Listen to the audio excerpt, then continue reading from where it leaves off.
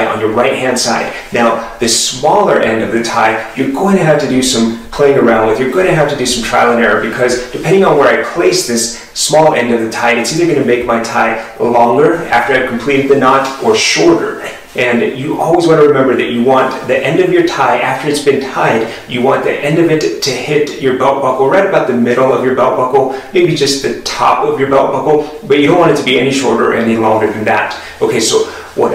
I do is I typically place this end of the tie like right about the middle of my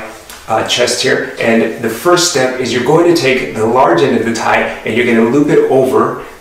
the small end, and as you loop it over, what you're going to do is you're going to take this large end of the tie and you're going to push it through the opening here. So you're going to push it through the opening that you just created, you're going to pull it, and then you're going to just kind of angle it over to your left a little bit, and you're going to have the beginning of that Windsor